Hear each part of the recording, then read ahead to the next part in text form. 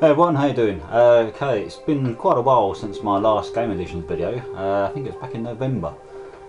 Reasons being, what with Christmas, been a bit more picky on what I'm buying, not just buying anything.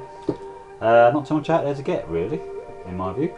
Anyhow, quite a few Amstrad and Amiga games here, all old stuff, of course, and a couple of cheap things from town I bought the other day. So without further ado, the things from town first.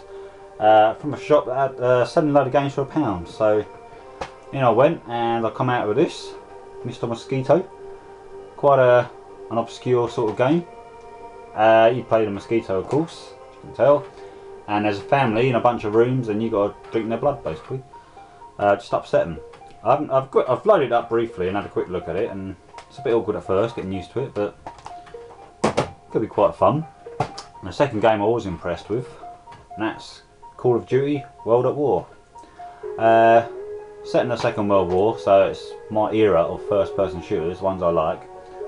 Do like the older stuff sort of thing. I mean, Medal of Honor Frontline is probably still my favourite game, so, but for £1.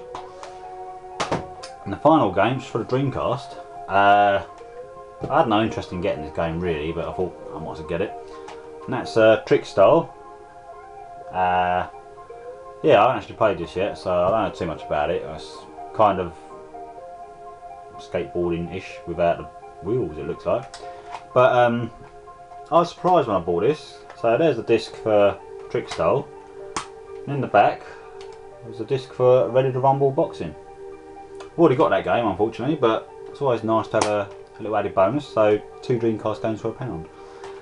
Not a bad start then. Okay, on with the Amstrad games first, and first of them then is the original Crazy Cars. Surprisingly, the screenshots on the back don't show an Amstrad one, which doesn't look too bad on the Amstrad. You've got a Spectrum MSX screenshot. This completes the Crazy Cars games for the Amstrad actually, all 3 of them. So Crazy Cars 1, Crazy Cars 2, and well, sort of Crazy Cars 3. Did a video of this some time ago now, because Crazy Cars 3 on the Amstrad is extremely rare, so that was a nice completed collection. I was going to try and do it on the Amiga as well actually. Next up then, I actually have the budget game of this anyway, but can resist the big box Nemesis. Really nice box actually.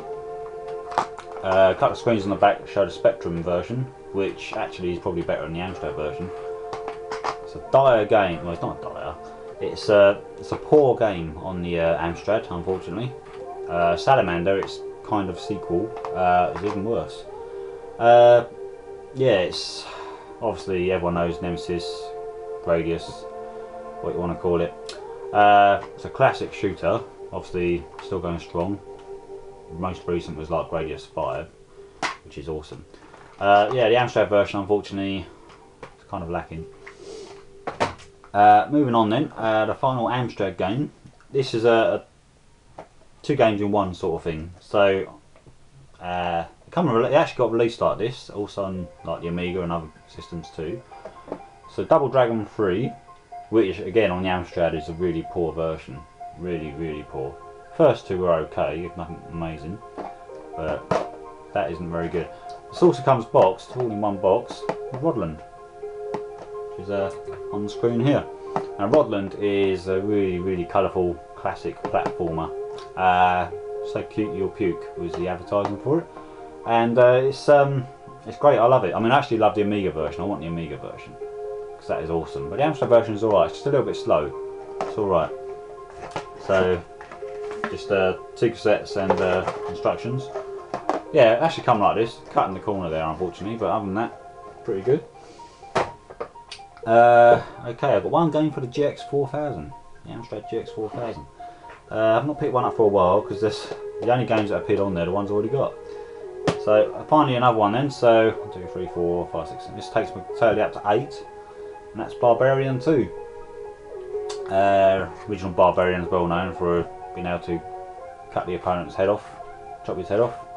This one added to the original by you can run along the screens and you've got all kinds of different monsters to take on.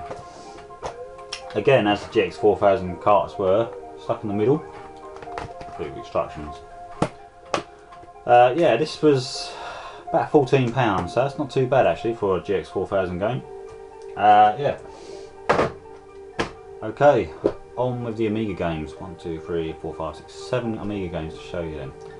And the first of them then is a really old school shooter. Pretty hard to find. Comes on a cassette case. Jupiter Probe. Now Jupiter Probe is actually quite a decent vertical scrolling shooter for its day. I mean, this is what, 1987, sorry. So really early days. Really basic disc, and instructions are just on the inlay. It's actually quite good. I actually quite like this game. So this might come up soon in my shooters series. Next up then, nothing to do with shooting at all, but I remember playing this back in the day, although I can't play chess. That's Battle Chess. There was a sequel which was Battle Chess 2 Chinese Chess or something it's called. Yeah, I can't play chess to save my life. What this has, it does actually tell you inside how to play chess. Different kind of box. Never noticed that before. Well, in other games I mean. Yeah, so big instruction manual in there. It tells you how to play chess actually, so that's quite handy.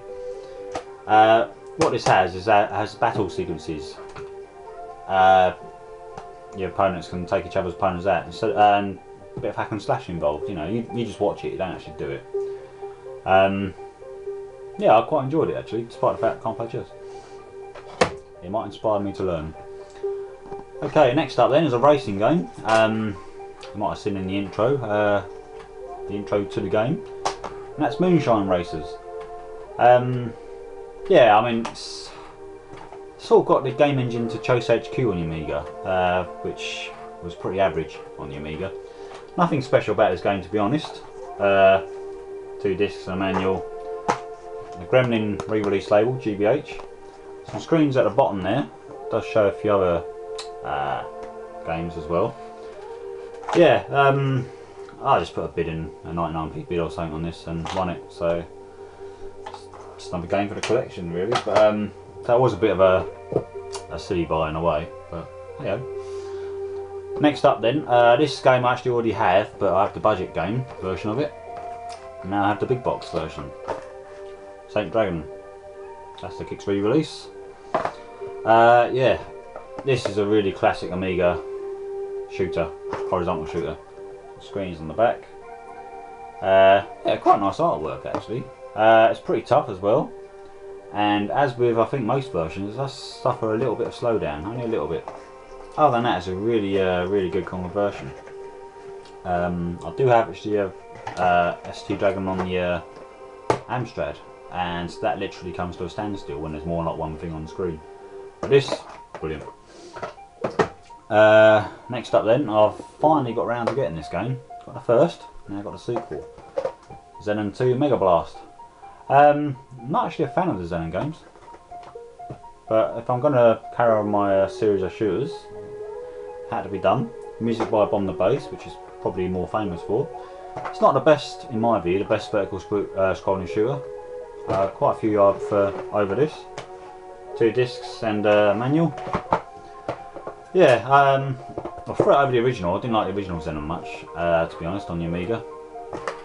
But that was about £5. That wasn't too bad. It normally goes for a little bit more than that. 2 games left then, and first of them is Epic, the 3D space extravaganza. Yeah, Epic was a long time coming on the Amiga, or any system for that matter, ones it got released on. Quite a lot in this box. Playing guide, although it's in a couple of languages. 3 discs. A pretty large manual, which is pretty good of course. And you get some 3D glasses for the 3D poster, which, well, it's not important, is it? I mean, this is just the cover of the game. So posters like that. I'd put the glasses in front of the screen, but I don't think it'll work like that, to be honest. So yeah, Epic was, what there was quite good. It was alright. It looks great when it's moving and that, stuff like that. But you could finish the game in under 10 minutes. That's how easy it was. And there's actually a built-in cheat as well. So a bit of a letdown, but I wanted the game again anyway, so it sits in the collection. And the final game then is, again, I've already got this on a budget version. You get the original, because the original is different to the budget re-release. And that's Project X, which is playing in the background there. So the original version comes on 4 discs, doesn't have the poster though, with the manual. And one of the things I noticed actually, after playing it again after all these years,